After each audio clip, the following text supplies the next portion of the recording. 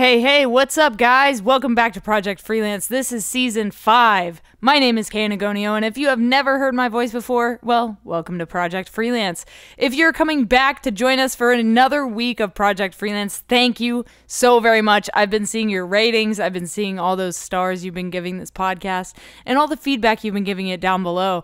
Hey, if you haven't given the podcast feedback yet, please do me a favor and go down below this podcast and leave a little bit of feedback so that other potential listeners can find this podcast, look at those reviews, and say, hey, I should check this podcast out too, because that's probably what you did when you clicked on Project Freelance, right? So, welcome back to another week. This week on the podcast, we have Tyler and Fredo from CaliberTV. Listen, if you don't know who CaliberTV is, you need to get back on YouTube, man. So CaliberTV has been making live music videos for years now. 6 years now. And I've been following these guys from the very beginning when they were making, mediocre live music videos. And now they're making badass 4K quality, sound mixed. They've pulled out all the stops and they've made these amazing live music videos. They're very heavy in the rock and metal world. They're trying to branch out into EDM and hip hop now. And in the future, they want to just continue to grow CaliberTV into something that is, almost like MTV, except how MTV is supposed to be, music television.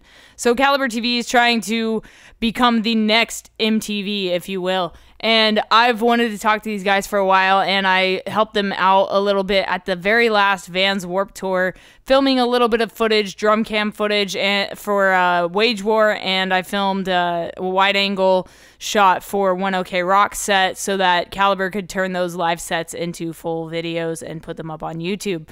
So we get into everything that has to do with creating content at live shows, how to get into live shows, how to even get permission to get into live shows. And we give you some tips, some tricks, and there's a whole lot of information in this podcast that I think you're going to get a kick out of. Before we get started with Project Freelance, I just want to let you guys know that my first photography book, No Tracers, An Urban Explorer's Diary, is now available for pre-order. I'm actually sending the final draft to the printers, so if you pre-order one of those, they will be mailed out to you in the month of August. So thank you for everyone who has ordered one of those books. I've sold 5 so far. Listen, 5 is more than I thought I was going to sell. I'm getting 25 ordered, so my goal is to sell these 25. That's the first kind of goal I want to do. Overall, I would like to sell over 200 copies of this book. Most books don't sell 250 copies, so I kind of want to see if I can push this thing a little bit.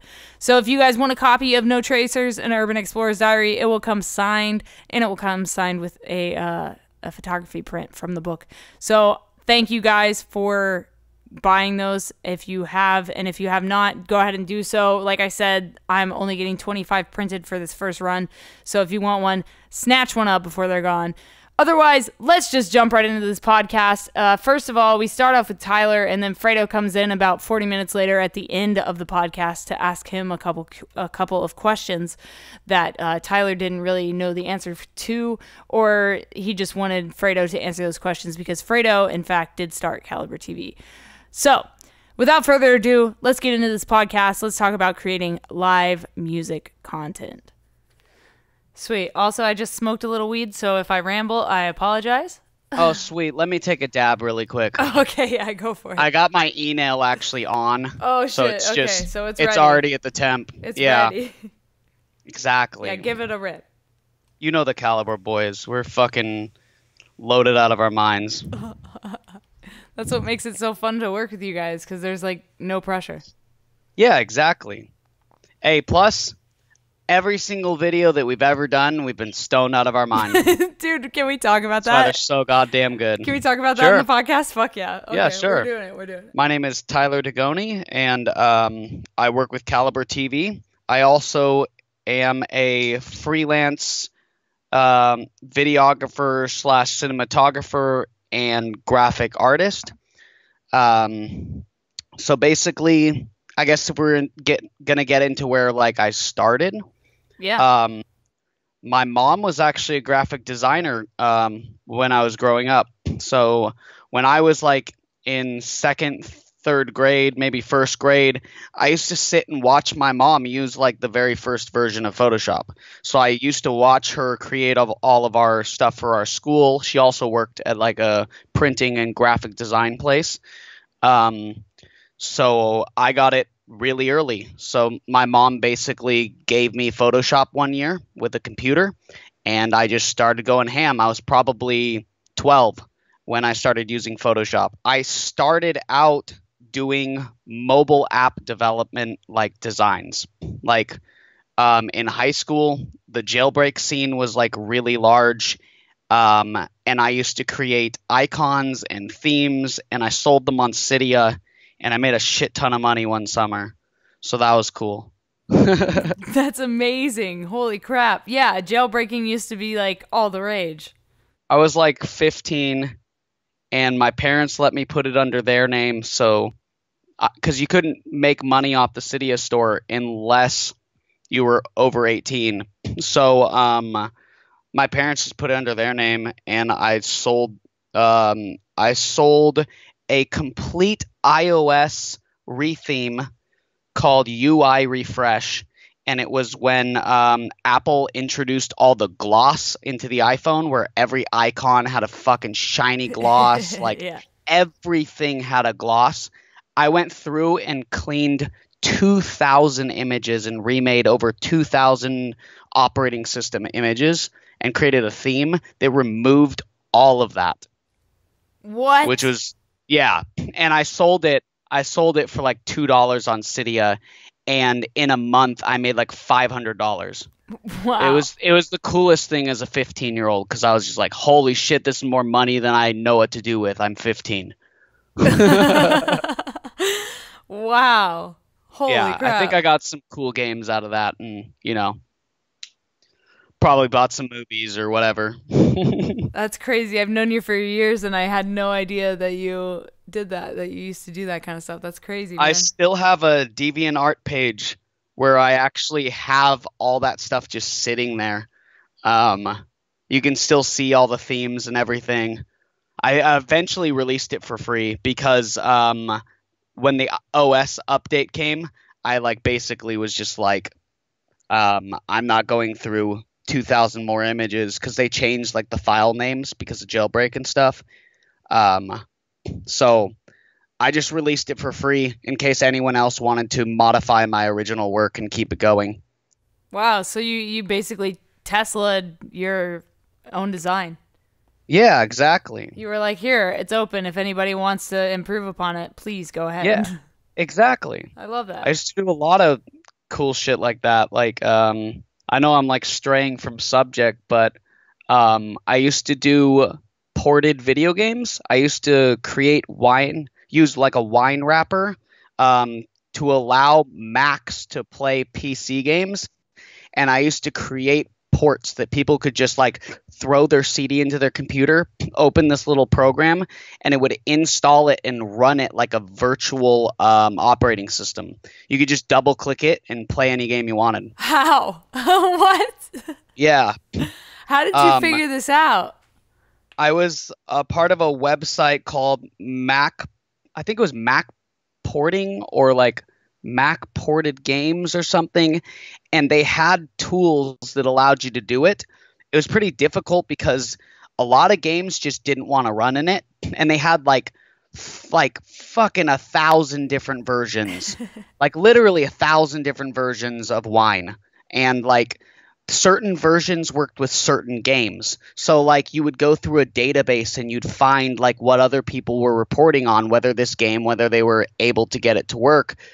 And I just started fiddling with it. I would install the games in through the wrapper, and then it would have like a bug reporting system that would tell you when there were errors. And it also had a system to install other software alongside the game that the game needed to run.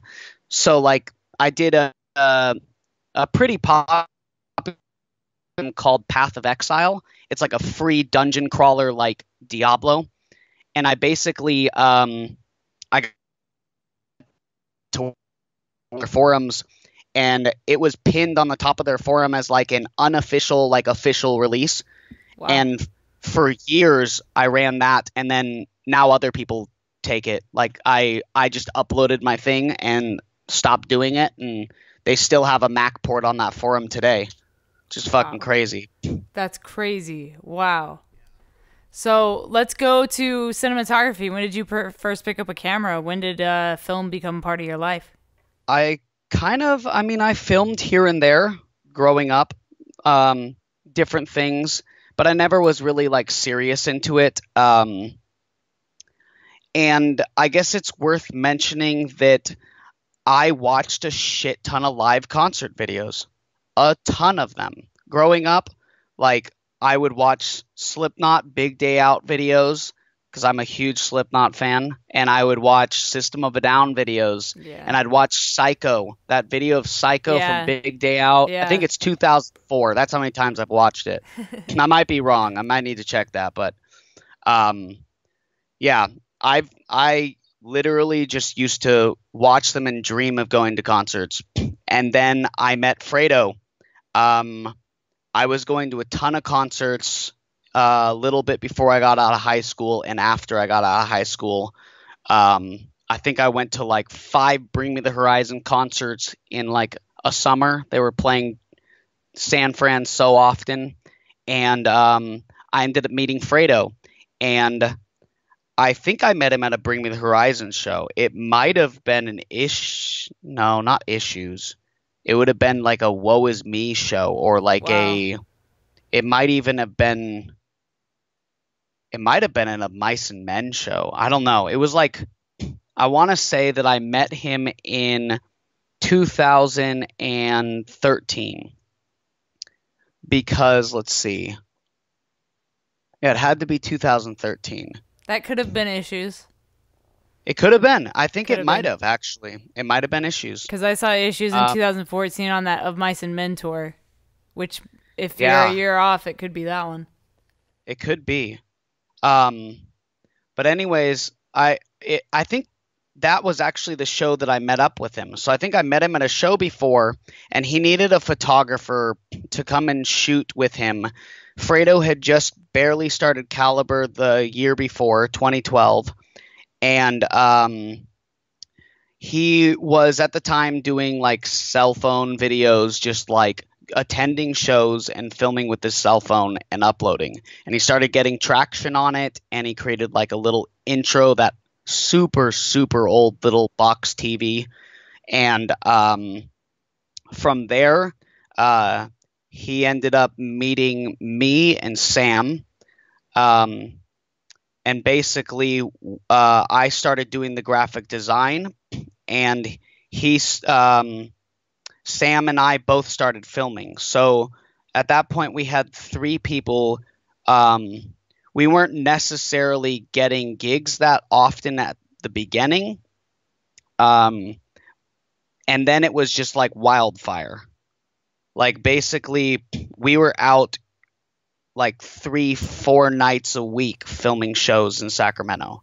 Wow. Um, there was a venue called Assembly, and we became really good friends with the owner there. We're still super good friends today. He also works at Artery, or I think he used to. He might still, but he works at Ace of Spades, and he would let us come through. We would get the permission from the bands and the publicists, and he would let us do whatever the heck we wanted. And no other venue was like that. No other venue would allow us to bring in 3 cameras and go in the green room and hang out with bands and shoot people and stand on stage and film, you know? And it may have taken us like, you know, 20 shows or something, but eventually we pretty much could do anything there. And that was like where we really started like growing, because we were filming so often. And at that point, I will say that we were not very good at what we were doing.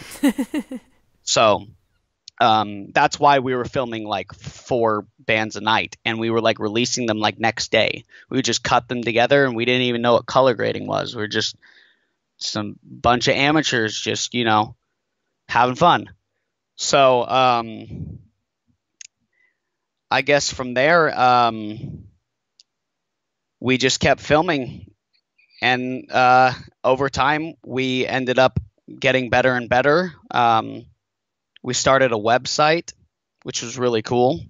We started getting people to write for us, and we had photographers all over the U.S., friends of ours, people that we met who ended up shooting underneath us, and we became like a publication for them. Fredo still does that, where he emails out for shows for people and gets people gigs, and we have galleries on the website. Let's see. I don't know what else. Let's see. You have any questions? Yeah. When you first went from being in the crowd to being backstage, on stage, these different places that most people don't get to go, what was that like for you? Like that transition? Like, did you realize what was happening, or was it just kind of natural? It kind of just like, it felt like I was not supposed to be there. Like, not really, but sometimes like we'd go to the venue and like we'd open up the door and like walk past the security guard, and it'd be like weird at first. It was just really weird that we were like going into the backstage area. Over time it became more natural, and it just has to do with confidence. I think a lot of it just comes with time and doing it, but like first time I walked onto a stage to set up a camera, I felt so awkward. I felt like everyone was staring at me. And now I just rush on the stage, do my thing, set it all up, and get the heck off.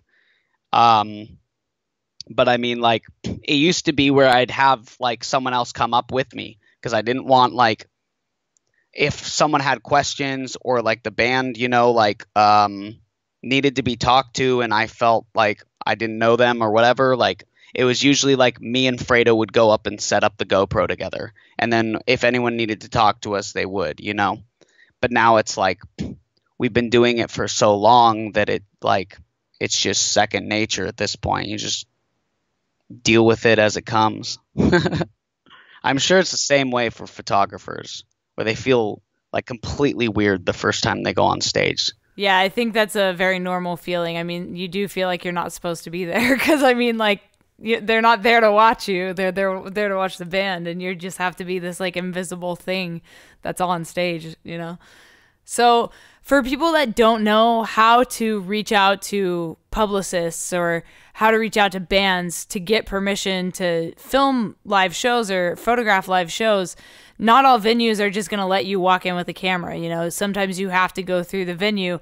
So what is the process? Who do you reach out to? Where do you find their email? Like, what is the process of getting into a live show with a camera? Well, I will say that Alfredo does all of that. Same with AK, who runs BVTV. I have never once ever reached out to anybody, but I will say that a majority of the time it's just finding publicists' emails on their Facebook page. I mean, 90% of bands have their publicist or have their general manager or their TM or whatever just listed on their Facebook, and that's a great place to start. And when you're looking for a contact, like if you're a photographer or a videographer and you're trying to get in contact with someone, hitting up someone's publicist is probably your best like option. I mean, especially just starting out, like someone's gonna reply to you, I mean, I have never personally ever emailed anybody. Fredo kind of runs that whole side of Caliber, but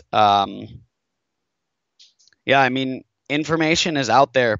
There are groups for publicists too. Like there are photography groups, photojournalism groups on Facebook, and you can reach out to people and ask like, hey, like this band, like I don't think they have the same publicist anymore. And someone will reach out and say like, oh yeah, they got a different publicist. Here's their email. So there's like a huge support system within the whole entire music scene in general, as well as like the photojournalism and people just, like to share information. It helps them and it helps other people, which is really cool. When Fredo gets there, I might put him on the spot and ask him how he goes about doing all that stuff if he wants to get on here. Yeah, definitely. When did it go from just doing it to getting paid to do it? You know, when did that come into play? When did you guys start like seeing a change and seeing a profit off of this? Never. No, straight up. We don't make money right now. We put more money into Caliber than we make. We do it purely out of passion. We want it to be money. Heck yeah, we want it to be money. But I will say the first time that we ever did make money doing it was Vans Warped Tour 2016. I mean, before that, we would do local bands. Like, local bands would hit us up and we would film them, and we charged like $75 a song or something like stupidly, ridiculously small. You know, every artist starts out that way where they feel like they're not worth charging that much or whatever, or they're hesitant to charge people. But, you know, we used to do local bands and we would make some money that way. We've all worked jobs, like normal jobs. We all currently still work normal jobs. It's why our videos sometimes take a while to come out. Also, it's a big editing process. But back to the topic at hand, it was Warp 2016 that we first made money. And we actually, the year before, we drove out all the way out to Arizona to film Asking Alexandria 2015 with Dennis Stoff. Dennis Stoff was getting on the stage for like the first time, like performing in front of a massive crowd. And our friend AK, he actually, the guy who runs BBTV, used to like manage Dennis way back in the day. So he was he's really good friends with Dennis, and he just reached out to Dennis and was like, you know, we're thinking about driving all the way out there and we would love to film it. And we did. We drove all the way to Arizona, and on our way out, we said, can you believe if next year we were on the tour and we got paid for it? Like, that would be so cool. And then next year, that's exactly what we did. We set up an appointment with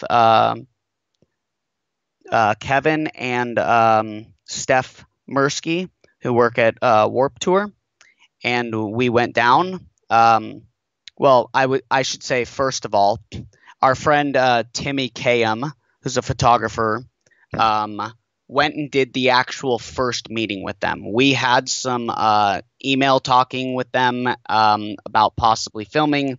And then because Tim lived in LA, well, not in LA, but he lives around LA, he was able to go and meet up with them at Warped headquarters. So he went up and met with them and presented them with all of our data, like our analytics of like how well our videos were doing on our own.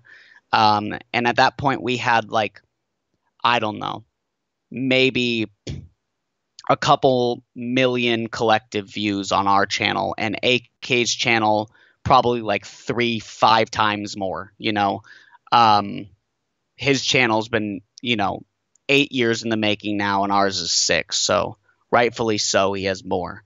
But we presented them with our statistics, and they were really impressed by our videos. They were also impressed that not only was our video great, our audio, even at the time, it wasn't the best, but it was a lot better than a majority of the people doing live videos. I mean, a majority of it is just a board feed that's meant to go into a live audience's ears broadcasted, you know? Like, it's meant to go into massive subwoofers, and just like there's meant to be like there's things that aren't replicating back into ears or through a laptop or through a phone. It just doesn't sound right. So a lot of people, you know, like that's how they do it. Like they just hook up the board straight to the feed and, you know, they broadcast it through, or they set up some mixing, but the mixing isn't quite done right. So that's why we do everything in post, because post allows us to, get things done afterwards. But basically, we talked with them, and Warped was actually going to hire Yahoo again that year. They used Yahoo the last year for the live streams, and they decided to go with us. They went, they did the first day live streaming with Yahoo. So, normally they had a lot more bands and they had a lot more, streams going on, and they did a lot less. And we did, what we had on our schedule was 46 videos that summer. And that was the first time that we would be making money. We kind of, we didn't go out there and just like try to make a ton of money. We did it for a reasonable price, and I think we walked away with like $1,500 or something after 3 months of work. But it was a huge stepping point for us, because that was when we really, like, we were feeling like we were finally being taken serious, like now we can do anything, that kind of feeling, It was like, we've done Warped Tour, like we can try other things, like we can try to do DVDs, or we can try to do festivals. And we'd never filmed a festival in our life before that. So wow. It was a huge thing. Like I remember just preparing for months for Warped Tour, like literally just going on Amazon and ordering things and just staying up late nights. And we actually had like the craziest editing experience of my life for Warped Tour that year, because we had to get all the videos approved. They had to be sent into Warp to be emailed back out to the bands and the publicists in order for them to also approve it. So, which is really tough when the tour is ongoing. Mm-hmm. And we start at the beginning and we go, 5-6 days out on the tour, and then fly back home to get working on them. We're already like the tour has already started. So the longer it takes us, the more likely that the advertising won't help the tour. And that was our main thing, is we want these to go out and help push people in there, get people, coming to see their favorite bands or seeing new bands that they've never seen before. So, we filmed 46 videos, and Fredo was cutting like the wind, just cutting as many videos as possible. I don't know how many he was doing per day, but he finished before I did. I was color grading 3 videos a day, and I was awake 20 hours a day for 2 weeks straight. And I actually would get to the point where I just felt like I was going to freak out. I go, I need to go to bed. And I would run into my room and I would pass out, and I would set an alarm for 4 hours. I would set an alarm for 4 hours, and I'd pass out, and I'd wake back up, and I'd get right back to editing. And I'm sorry, I'm laughing. I just relate so hard to it. I need to go to bed. Exactly. I need to go to bed. I'm gonna die. Literally. But it was legit 2 weeks, because it was supposed to be a different process. It was supposed to be a much smoother editing process. But what happened was we had hired another guy who came to film with us, and we also were supposed to have him doing the color grading, because he'd always done really good color grading work, and we always admired his stuff. So we hired him for that. And he ended up going on tour with somebody right after Warped Tour. I guess, I don't know if he didn't get the memo, but basically told us, I can't do it. I don't have an internet connection. I can't do it. Branding, the animation work, because we did all the song titles that like pop up in the corner, and I had to make those all in After Effects. So I was like bumping out tons of graphics. So I was supposed to be doing that while he was color grading, and he was supposed to be sending me his color grades, and I was supposed to be slapping on the final animation and doing the final export. But that didn't happen as planned. So we ended up doing it, like I ended up doing the color grading as well as the animations. Wow. And it was just insane. Like I said, it was 20 hours a day, 3 videos a day, and that's what I was bumping out. And if you watch those 2016 videos, like, yes, I wasn't as good at color grading back then as I am now with the newer videos, but I was rushing the heck out of those. But they look great. Like I was making sure those videos were as polished as humanly possible without me killing myself, you know? God, I've been rambling so long. No, dude, this is what podcasts are all about. It's all about storytelling and like talking about your experience, because this is what people want to hear. I mean, I want to hear this stuff. Like, I'm also learning shit from you. Like, so on Warped Tour, because I mean, I did Warped Tour 2017, and like, talk about that tour. Like, it's a beast. Like, what is that experience like? It's really hot. It's literally drink water or pass out. But it's amazing. It's absolutely amazing. Like the atmosphere of Warped Tour is just like the biggest summer camp / I don't know, like family occasion. Like everybody's just your family. Like you get to know people there that you normally wouldn't be friends with, or maybe not necessarily wouldn't be friends with, but that you normally wouldn't talk to, you know? Like I met so many people at Warped Tour just chilling next to people, just hanging out. Like even before we started filming Warped Tour, it was just hanging out, you know, like going and listening to bands, meeting people and having a good time, like crowd surfing with somebody and like getting a picture of them and sending it to them and then just becoming friends, you know? Like it's just the coolest thing ever. And then working it is just like, it's just like that. I mean, obviously you're not crowd surfing. I mean, you can't. I did. But, I did.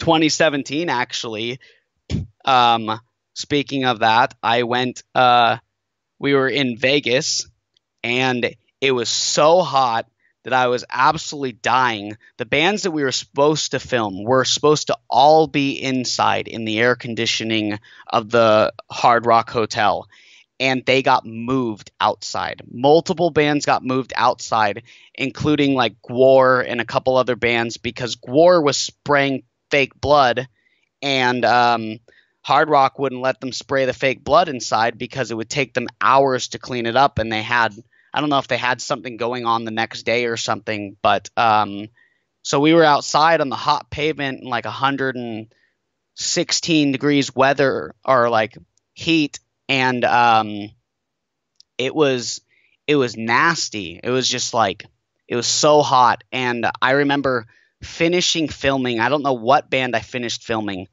but I started walking over. They had a pool that went up to a stage, and Icy Stars was playing on the stage, and people were literally just moshing in the pool. And I walk over to a random merch tent, and I just ask, hey, can I put all my camera gear here and go jump in that pool? And the girl goes, sure, I'll watch your stuff. I rip off my shirt and just dive in there. And it was the best day of my life.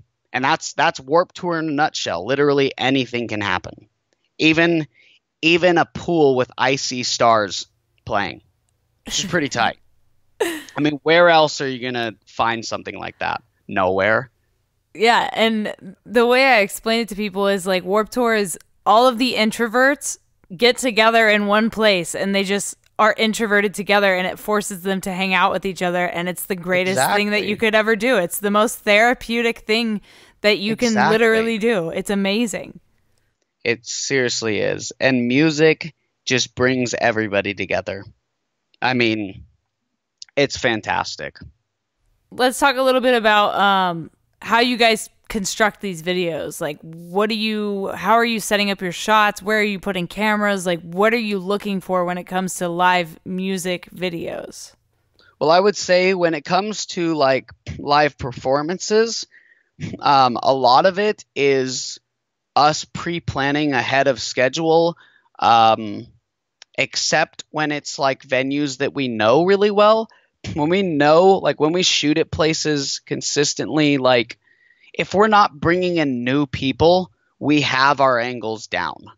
Um, the main people who film with us, we all have a set of lenses that we use that are our standards for videos. We have our wide our wide zoom that can pull tight as well as be out.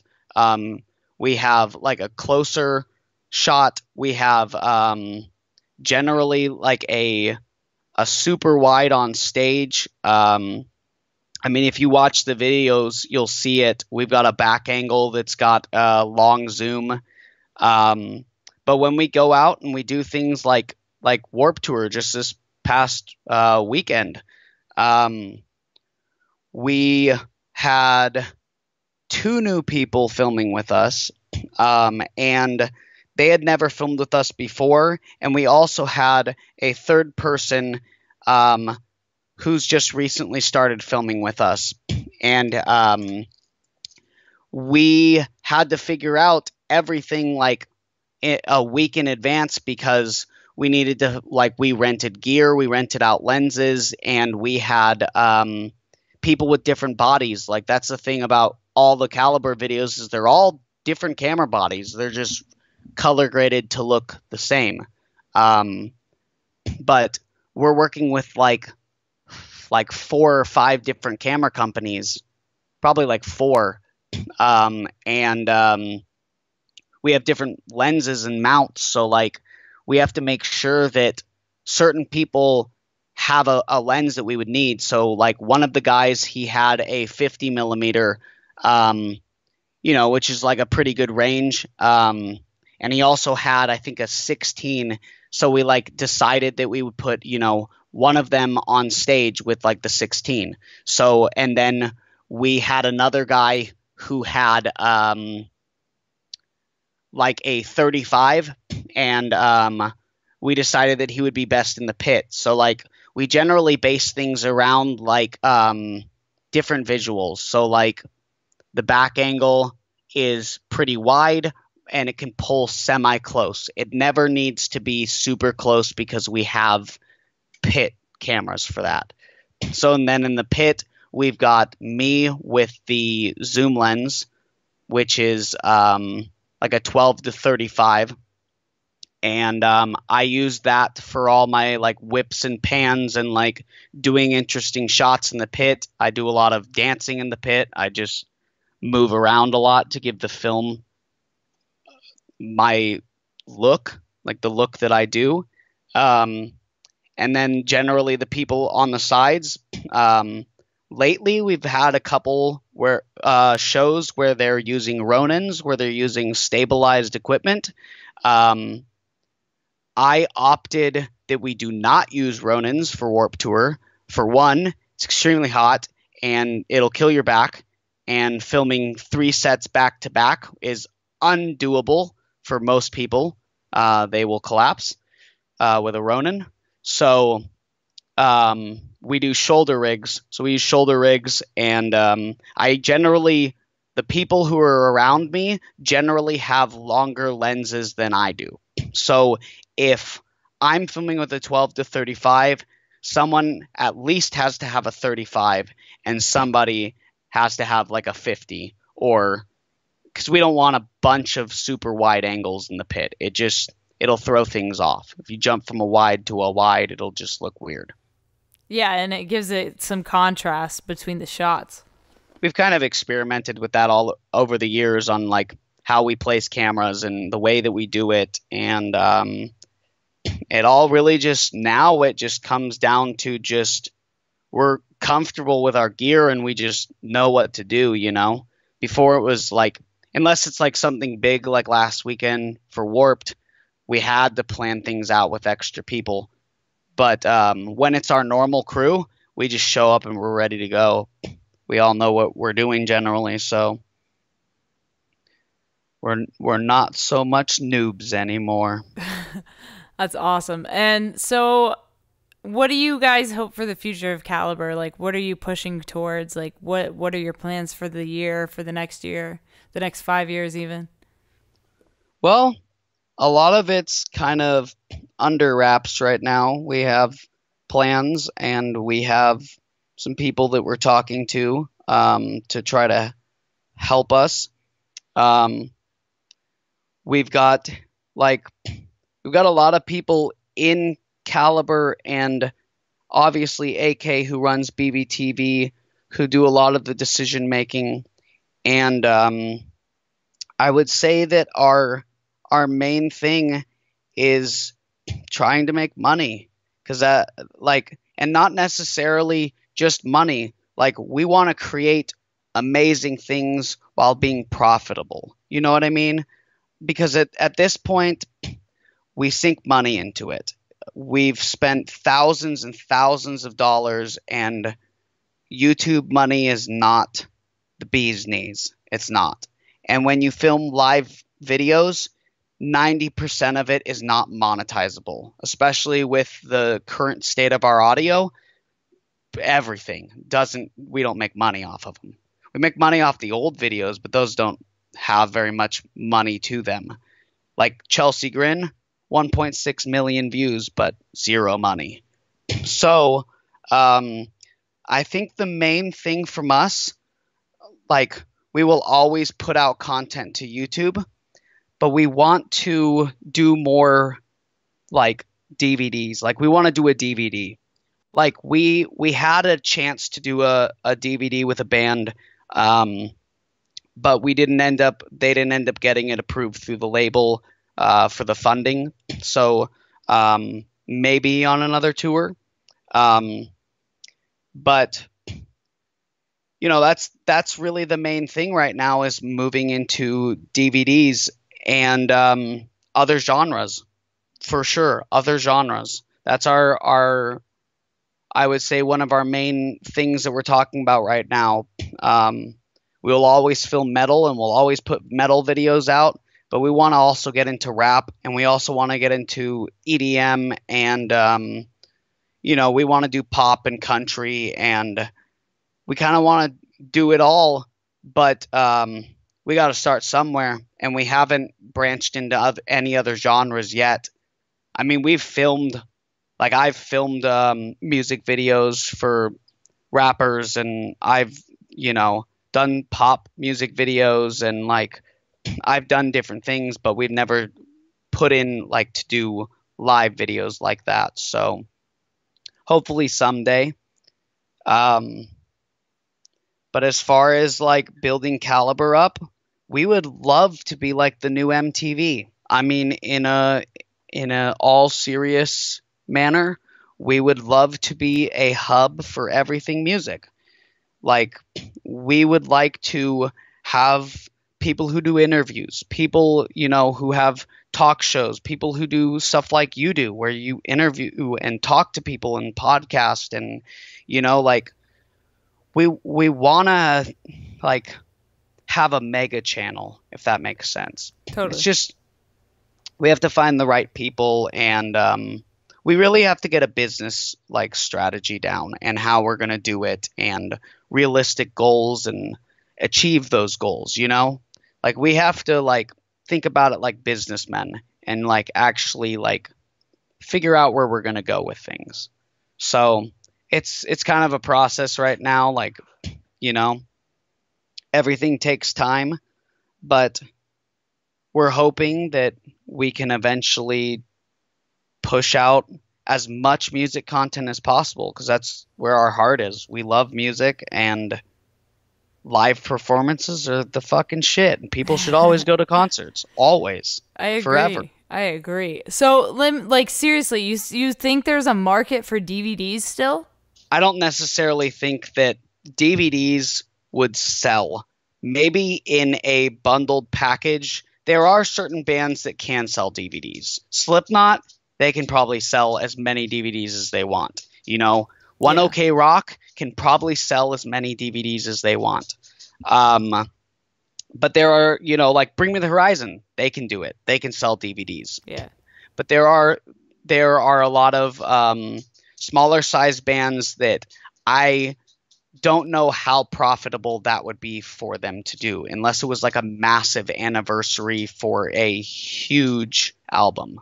Like if Under Oath was doing like one of their albums, it would probably do pretty well, but it has to be like a specific moment. Like for instance, recently, The Ghost Inside coming back, that could have been a DVD. Yeah. Straight up. People would have bought that all over the world. They Yep. would have wanted to see that night forever. Should have People been would there. want to. I know, I wish. But people would have wanted to rewatch that. That's a moment in history that people will remember and people will look back on. So there are certain things that I do feel like DVDs could sell. But for the most part, no, I don't think that DVDs can sell. But there is always streaming. Like streaming has become a huge thing, and bands put out live videos all the time. There's been multiple like live concerts that go up on the internet that do very well, that get millions and millions of hits, and that just fuels the fires for bands. Like it may not directly make them money unless they're selling something off of that, but the end return is way greater because you get thousands and thousands of people watching that video who've never seen that band before who now want to go see them live. Mm-hmm. Or people who are thinking about it and they're just watching a video online and they're like, oh my God, I have to go to that. That's insane. I mean, look at Beartooth. Beartooth did all those live videos and those things are sitting with multi-millions and those are amazing, Yeah. People want to watch that and people like reliving the moment. And I think there's like a certain thing with music lovers. Like you leave a show and you can't stop thinking about it and you're still watching that band perform on the internet. Like how crazy is it to find a show that you attended, and like HD? That's insane. So I would say that, DVDs kinda, and DVDs kinda. streaming, yeah. in short version. In a short version, yeah. But also Netflix.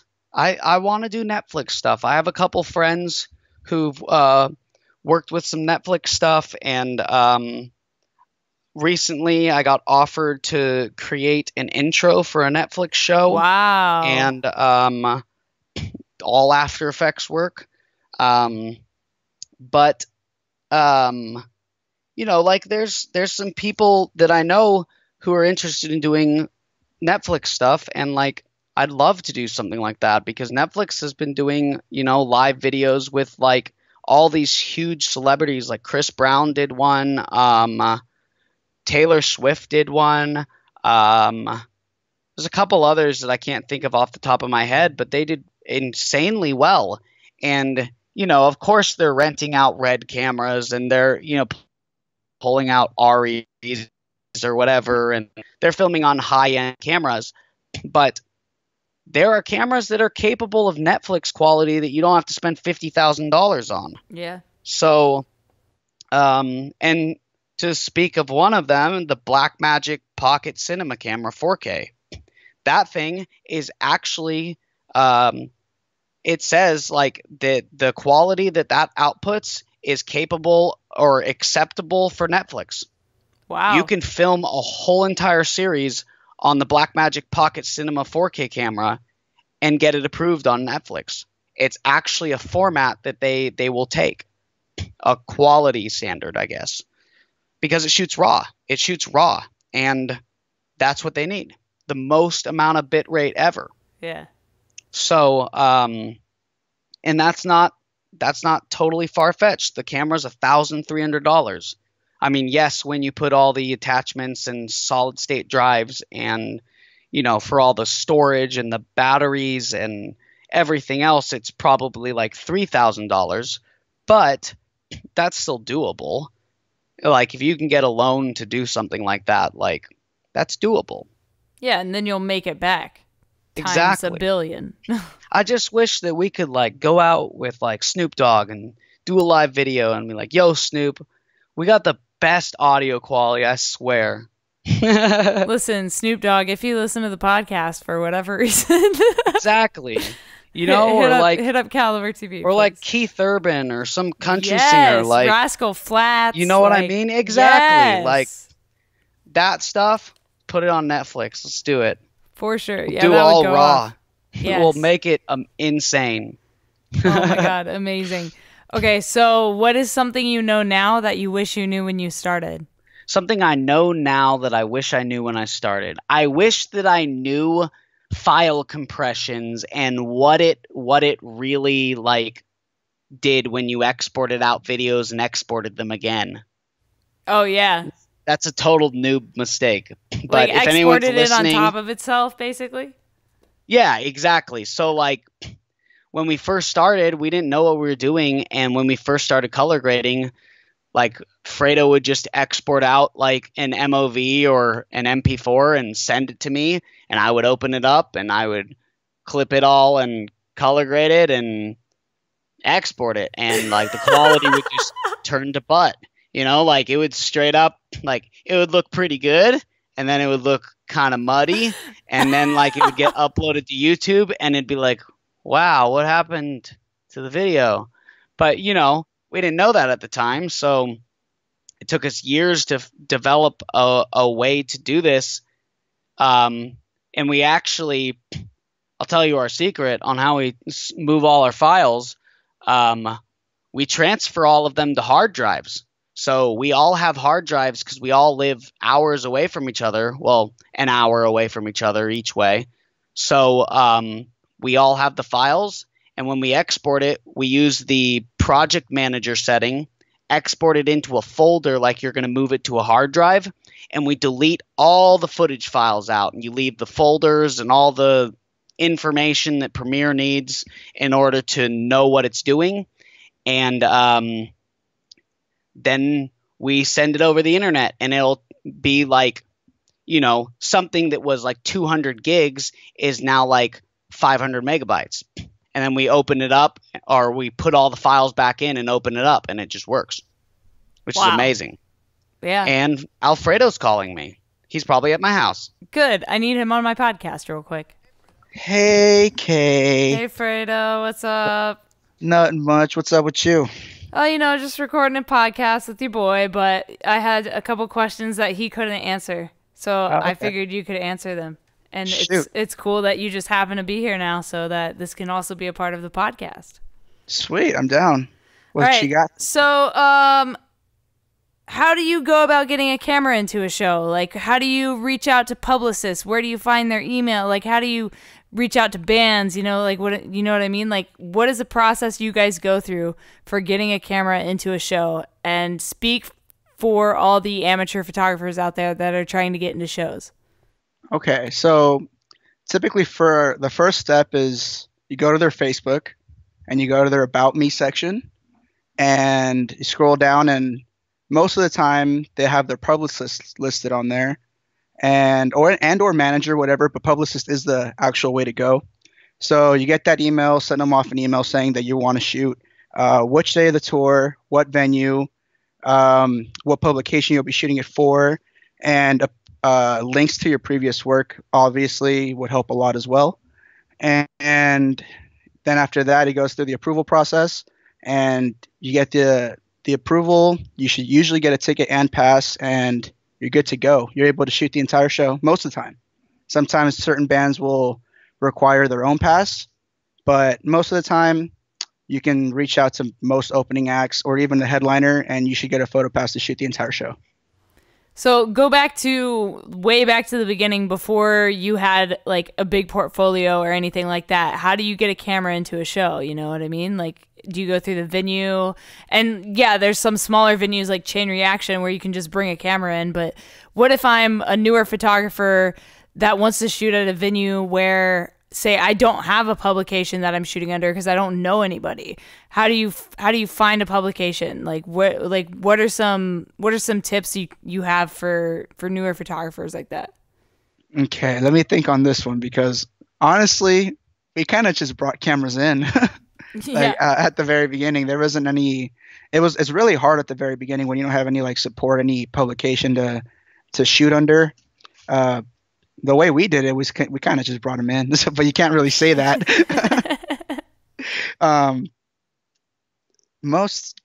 Geez, how would you go about this, Tyler? I have no idea. She's asking, before we had any portfolio to like share, how would we get a camera in? Well, I would say that we probably actually just were shooting photos and we used it to film video. Well, also you can even try DMing a band directly. It's a more unprofessional way to go, but most times bands they're pretty chill about it. But that is, like I said, the more unprofessional way to go. Yeah, if you're listening to this podcast, the correct way is to message people. But we were dumbasses and we didn't have this podcast to listen to, so we were completely clueless. So we just kind of winged it and just did whatever. Then we met Andrew at Assembly, and he changed our lives. Oh, that too, yeah. If you can get in with like a venue manager, that's cool. They'll help you out a lot as well. We got lucky in the early days as well. Back when we didn't have a portfolio. I guess that's the answer. Yeah, just getting good with the local staff. Most of the time they need photos for their social media accounts as well, so they'll be happy to give you a pass if you promise to supply them photos for their accounts as well. Yeah, guys, something I've learned recently: get in with the venue manager or get in with the security guards. They're gonna let you in if they work there. Or cross their eyes the other way. Yeah. Yep. One or the other. One or the other. I'll let you wrap this up. What is something you know now that you wish you knew when you started Caliber? Okay. What is something that I know now that I wish I knew back when I started Caliber? Professionalism goes a long way. That's for sure. One thing is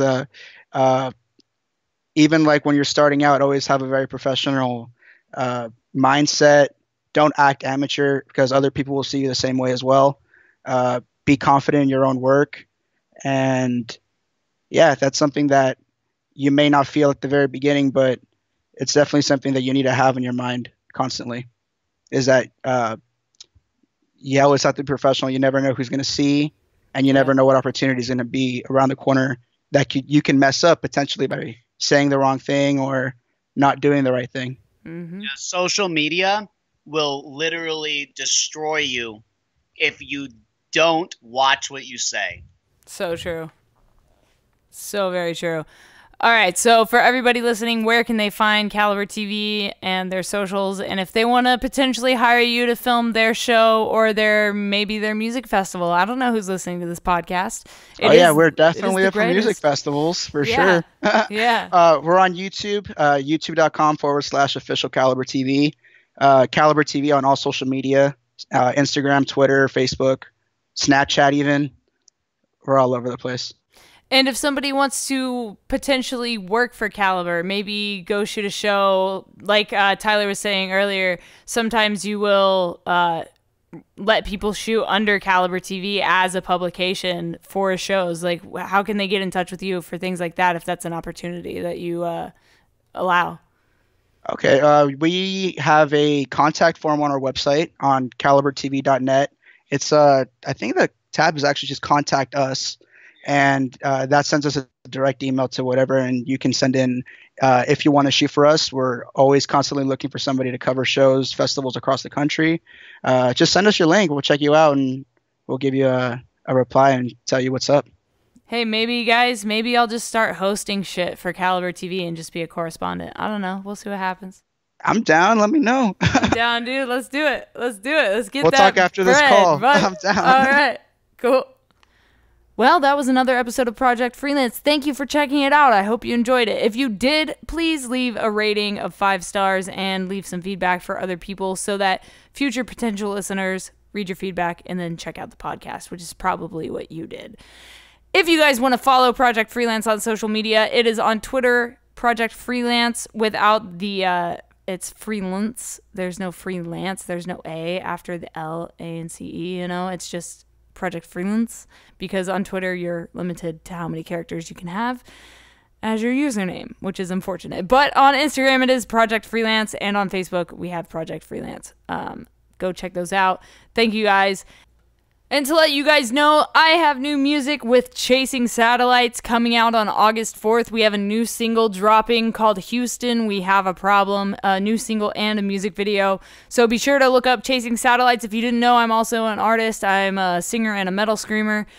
I have been since I was like 14, 12 or 14. I was 14. So yeah, if you guys are into music, really dope, badass music, go check out Houston, We Have a Problem on August 4th. Thank you guys for listening to this podcast. I will talk to you next week on Project Freelance. I will actually be coming to you from Rhode Island, so I hope you guys enjoy that episode. And yeah, I'll talk to you then.